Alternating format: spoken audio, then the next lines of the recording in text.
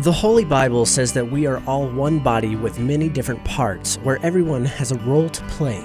Understand how God functions in meticulous order in Tenfold Ministry, available at tatepublishing.com. Make a clear path for the Lord to travel. Doing so will clear your paths of the snares that would hinder you from fulfilling your call to ministry. Find out how in Straight Path for the Lord, available at tatepublishing.com. Romans 5, verses 3 through 5. And not only this, but we also exult in our tribulations, knowing that tribulation brings about perseverance, and perseverance, proven character, and proven character, hope.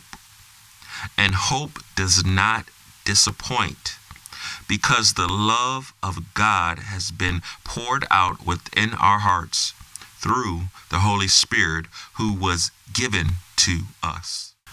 Now, I mean, I want to keep this scripture up because I want you to really look at this, and I want you to really pay attention to this line of scripture because it's very significant.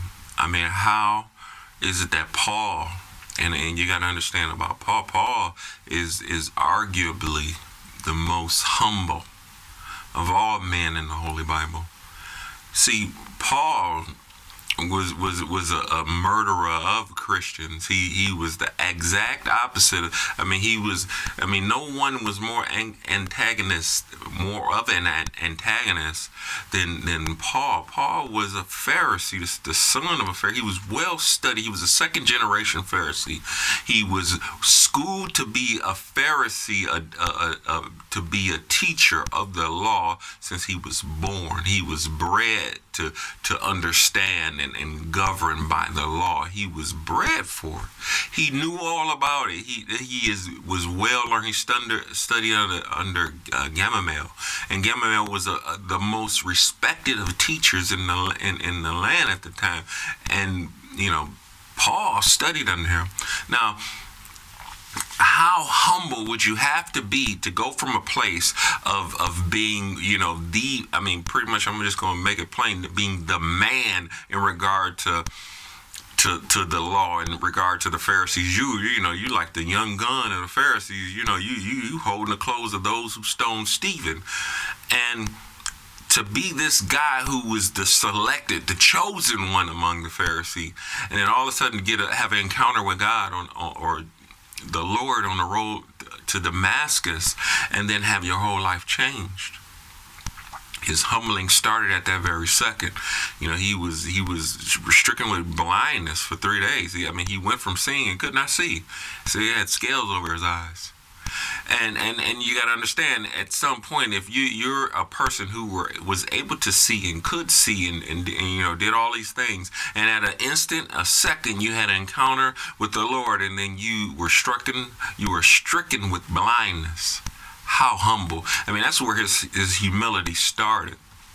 This is where the humility started. Then he went to Ananias and he said, will you go and lay hands on this man and heal him?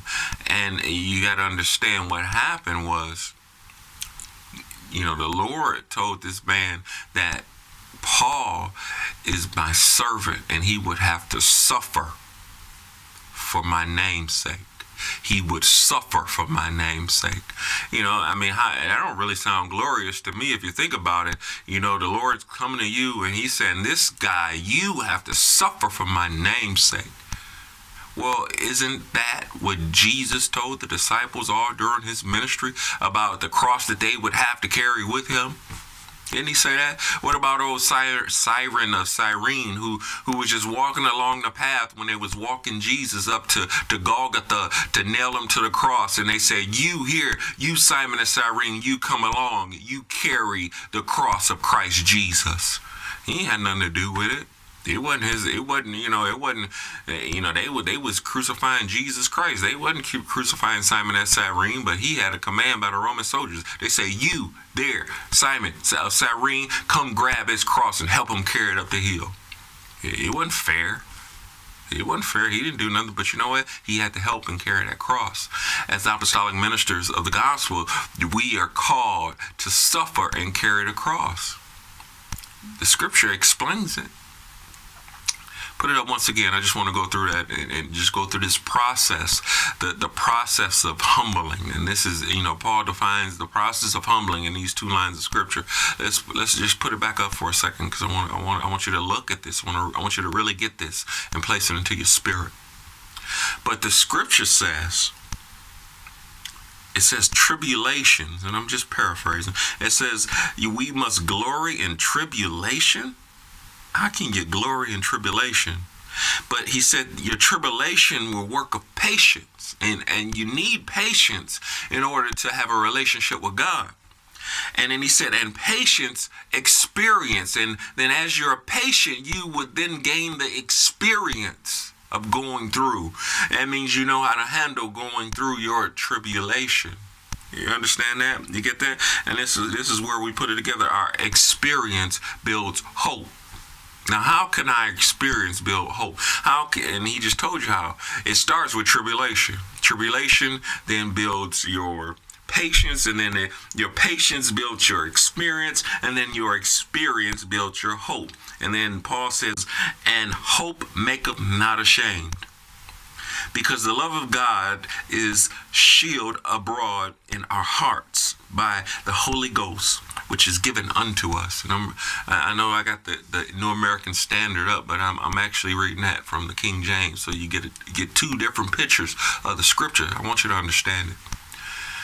But you understand that your tribulations, they don't necessarily happen for you. Your tribulations happen for you to get something out of it. Your suffering is not necessarily just because you did something bad. Your suffering is because the Lord is trying to build patience, a perfect patience in you. He's trying to build endurance in you, because guess what? If you don't have patience, how can you minister to God's people? You're going to minister to people who are just at all different types of levels. You're going to have to minister to people who are just new saved to strong-minded, stiff-neck, Pharisees or what to speak. People who have studied law and studied religion. And you have to be patient in order to get this word that's given to your cross, in order to get the teaching across. You're teaching with a level of authority that's given by the Lord. And your level of authority can only be given through humility. And this is Paul. He's laying it out to us. He's showing us how to get this humility. He says, man, you got to go through some tribulations. I'm telling you, Paul, not this Paul, but the Paul in the Bible, knew all about tribulations. Man, if you don't know about Paul's tribulations, he'll tell you later, and I'll go through the scripture later, but read the book of Acts. If you get in the book of Acts, you'll read all about the tribulations of Paul. Man, Paul went through some stuff. For, like Jesus said, he said he will suffer for my name's sake. He ain't asked for it. He ain't asked for it. It's just what he was called to. And the Lord knew what he was called to, and he knew what he placed in him. He knew that he would have the ability to persevere, to go through all the tribulations, and therefore it built hope in him. See, Paul didn't have the luxury of walking around with Jesus Christ in the flesh. He didn't get to see all his miracles. He wasn't like the other 11 apostles who were able to walk and touch and speak to and caress and hug and hold Jesus Christ. He had to have a relationship with the Lord Jesus Christ through the Holy Spirit of God. He had to strictly rely on his temptation. So you understand, if you compare the apostolic ministries of Paul and Peter and John, Peter, he suffered some, he had to go through some tribulations, but his tribulation was nowhere near the level that Paul suffered. And if you look at it, Paul represents the hope that was given by Christ Jesus. Now, the Lord You know, he built this church on the backbone of faith, hope, and love. And you understand that the three apostles called to the end time ministry that he would build his church upon, these three types of apostles would represent those three. See, John represented love. He was the disciple or apostle that Jesus loved. He gave him the task of caring for his mother after he was nailed to the cross. He represented love. The Lord is building the back of his church on love, on faith. You understand that Peter was the one with the great faith. He believed God. He believed him so much so that he actually stepped out of the boat and walked on water. He believed him so much. He sunk. Yeah, he took a couple steps and he sunk, but he had enough faith to get out the boat and actually walk on, take steps upon the water.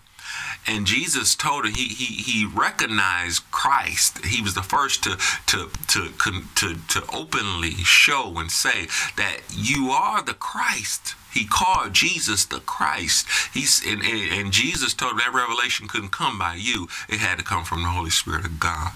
You understand? He represented faith. Now we got hope. And I'm telling you, Paul is going to tell us all about acquiring this hope. And he said the only way to acquire this pure hope that cannot be made ashamed is to go through a period of tribulation. The Holy Bible says that we are all one body with many different parts, where everyone has a role to play. Understand how God functions in meticulous order in Tenfold Ministry, available at TatePublishing.com. Make a clear path for the Lord to travel. Doing so will clear your paths of the snares that would hinder you from fulfilling your call to ministry. Find out how in Straight Path for the Lord, available at TatePublishing.com.